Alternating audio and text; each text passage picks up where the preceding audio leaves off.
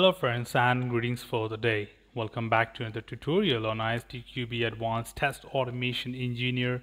We are in chapter 6. We are done with all the tutorials of chapter 6 and now looking at the sample questions of this particular chapter. There will be 5 questions from this chapter expected to be appearing in the examination, so prepare well as we have 4 topics and 5 questions from that. The very first question here: what is the most common basis of an automated test script?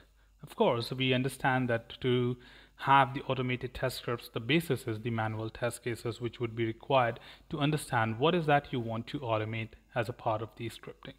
So if you look at the options here, we have the very straightforward answer, but GTAA is the test architecture for the automation, which is not the basic component.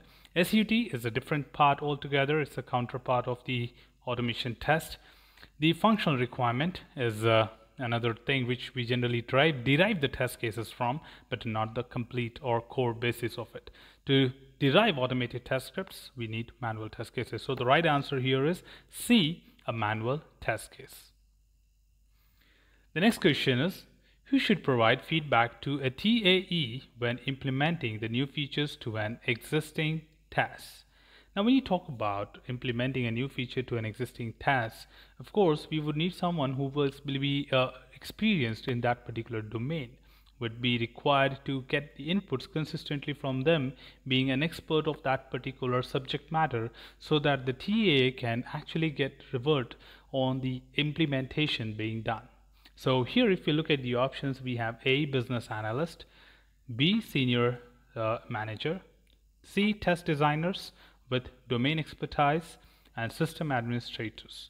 Now I think we understand business analyst, system administrator, and senior managers having a different portfolio altogether, but of course a test designer with a domain expertise could be very helpful to TAE, that is test automation engineers, when implementing the new feature. So the right answer here is C, the test designers with domain expertise.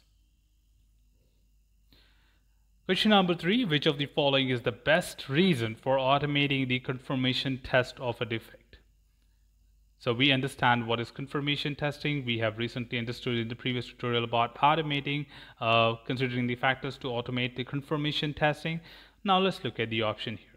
A, to close a gap in the existing automation.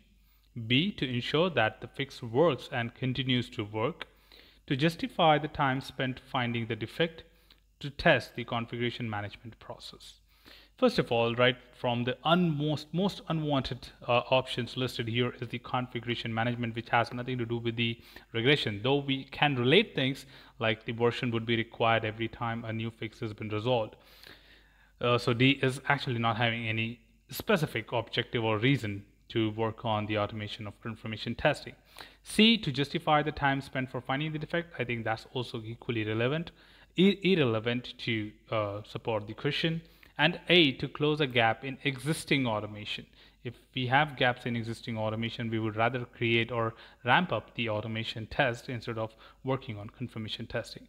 So here the best answer is B, or the right answer is B, to ensure that the fix works and continues to work. And of course, to validate that, we would need an automated test, because automated test is something which can be repeated and executed quite often without thinking. So that's all from this particular tutorial, team. Hope you understood the concept of the sample questions from this chapter. Should you have anything beyond this, feel free to comment below. I'll be there to address your queries and answer them well. Till then, keep learning, keep exploring, and keep understanding the context. Thanks for watching the video, team, and happy learning.